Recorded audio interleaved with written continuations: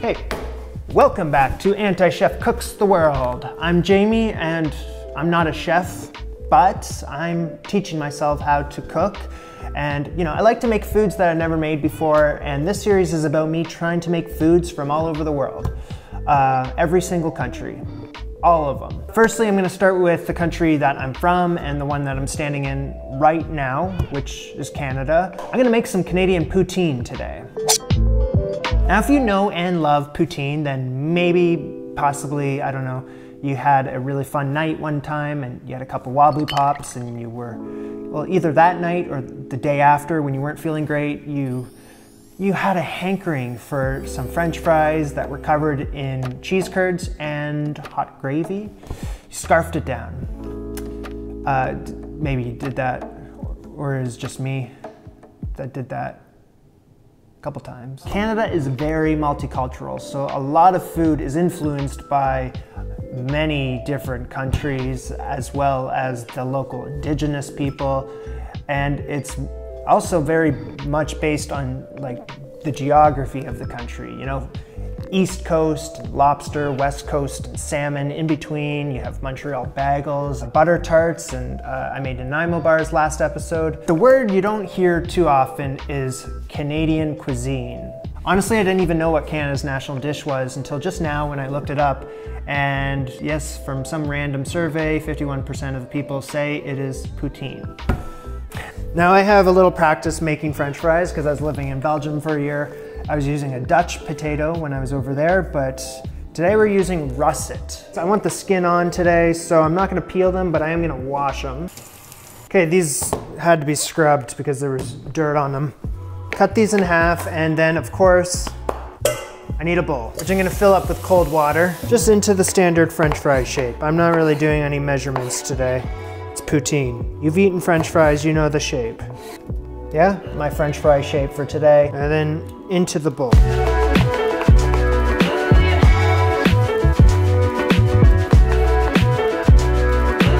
These are gonna hang out in this bowl of water for like half an hour so that the starch washes off them. I mean, you could do longer than half an hour if you wanted to, but today I don't wanna wait around, so yeah. And now we're gonna move on to the gravy.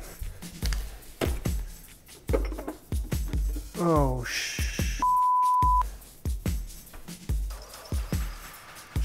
So I have a problem, I have a big problem. I don't have any butter for my gravy. Thing is that I'm in a very remote area right now that's not close to any sort of store to buy butter. So what we got here, we got sour cream, Philadelphia cream cheese, ranch dipping sauce, whipped cream. I don't have butter, but I have accidentally made butter in the past by over whipping heavy cream. And I have heavy cream because of the Nanaimo bar episode, so why not use this and try to make butter? Is it possible? Okay, so we're in problem solving mode. Great. I have about 3/4 of this carton left of heavy cream. I'm gonna add that into this bowl.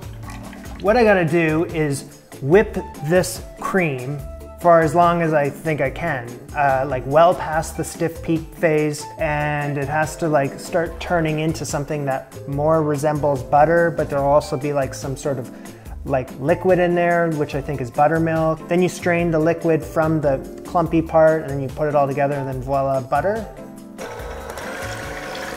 I don't even know if it's gonna work, but if it does, it's probably gonna take some time. Get comfortable.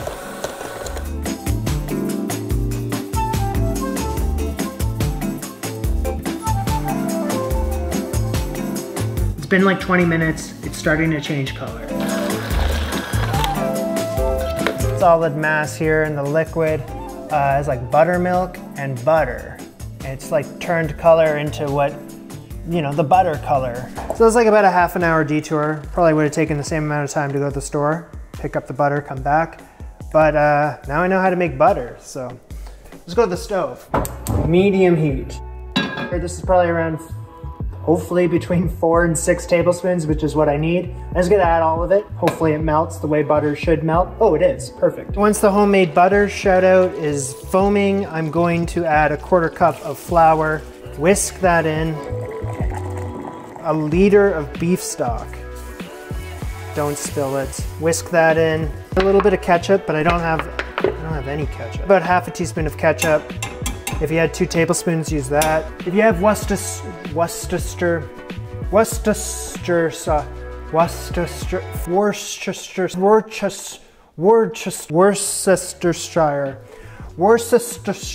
sauce, you would add it now, but I don't have it, and I'm not gonna beat myself up over it. 3 tablespoons of cornstarch, 2 tablespoons of water. Mix this till it becomes a slurry. Turn up the heat and whisk it until it reaches a boil. Slowly add the slurry into the gravy. Continue to stir so it doesn't clump up. Keep stirring, don't let it clump. I hate when slurries clump. Just a little bit of salt. I mean, it's already salty because of the beef stock, but just a little bit. Turn the heat down to low, and I'm gonna let this simmer for 15 minutes. And we're back to the fries. Drain the water.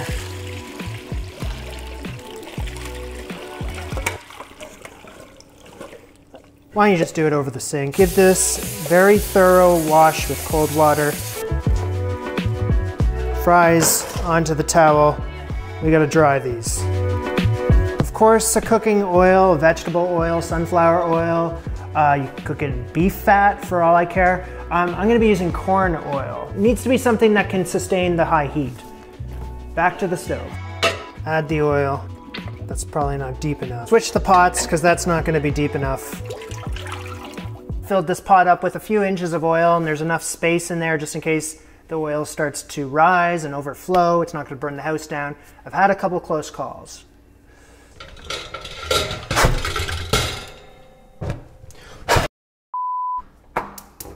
When I was living in Belgium, I really wanted to perfect, as close as I could, the Belgian French fries that I was eating out in the street. So I have this recipe that I like to follow when I make French fries at home. So that's what I'm gonna do. I'm gonna use my Belgian French fry recipe for my Canadian poutine. So the oil needs to be a temperature of 300 degrees Fahrenheit, which I don't have a thermometer here, so I'm gonna use stub of the wooden spoon. If bubbles start to form around it, then we're good to start. Off to the side. Baking dish, line it with some paper towel. You're gonna start adding the French fries. Keep rotating them, you don't want them to stick together. So after around 7 minutes, has it been 7 minutes? 7 minutes or something, yeah. After around 7 minutes, these things look good. Take them out on the paper towel in the baking dish.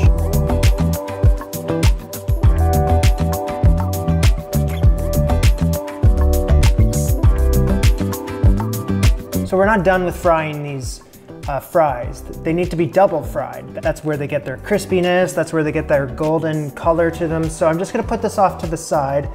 It needs to cool. Actually, why don't I cool it the Canadian way? Yes. While we're in the middle of things, let me just introduce you to my cheese curds. So what this is just like young cheddar. Before it turns into actual cheese, it's like halfway between milk and cheese, this is what this is. It's like cheese that hasn't come together yet. It's illegal in some countries because of the bacterial culture in it. I see, because like cheddar cheese has been aged for 60 days or more and it kills the bacteria, while this has the bacteria in it. It's not poutine without cheese curds. Keep it in the fridge. Crank the heat, it's gonna be around like 370, 380 degrees Fahrenheit. Add the fries, and I'm gonna keep them in there for like 2 to 3 to 4 minutes until they look the color I want them to look. I don't like a potato-y French fry, I like them nice and crispy. French fries are golden brown and ready to go. Bowl. Fries, salt, fries on the bottom, cheese curds on top. As many cheese curds as I want. I like it cheesy. The gravy's been sitting long enough so that there's like a film on top. I'm just gonna pass it through a fine sieve.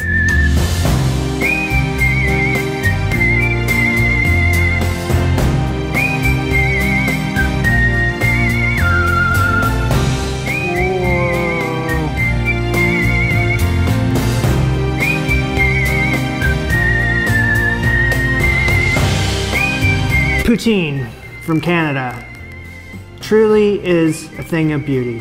If you've never had it before and you're not lactose intolerant, I urge you to try it.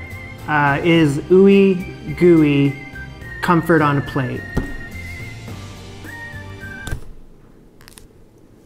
Can I tell a story off camera that might be funny? I went to the Canadian pub in London, the Maple Leaf, and they claimed to serve poutine, and it was chips, like the way they do it in there, with just shredded processed cheese on it.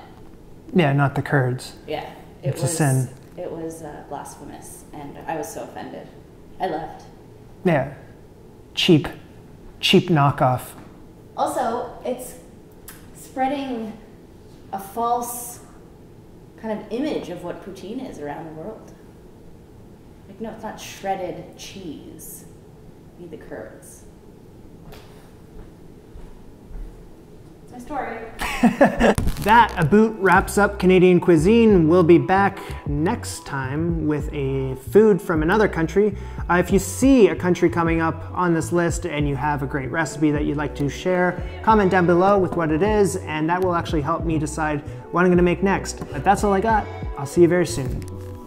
Cheerio.